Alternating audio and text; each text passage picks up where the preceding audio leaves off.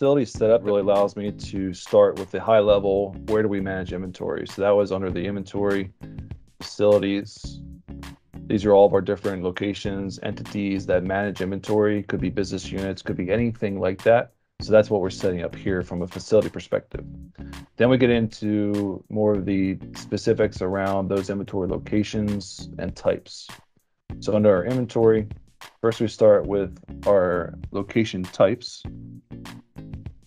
And the reason we have location types is because at my facility, location one, I may have 4 different areas. Maybe I have a manufacturing, maybe I have a distribution area, maybe I have we could use this for, hey, here's my retail area, here's my e-commerce area, whatever it may be. So these location types allow me to set that at those specific facilities.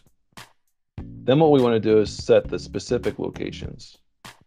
So now what we want to say is at those locations, so I'm just going to do location 1. Here's the individual bins, rows, specific locations where I can now set some parameters around, capacity in what type of unit, what is it attached to, so the location type is attached to the facility. This then allows me to start to present and work through some different put away rules that may need to be done within the software. But this is kind of where we set those capacities, the dimensions, classifications, things like that are unique to that bin or specific location level at those facilities or warehouses.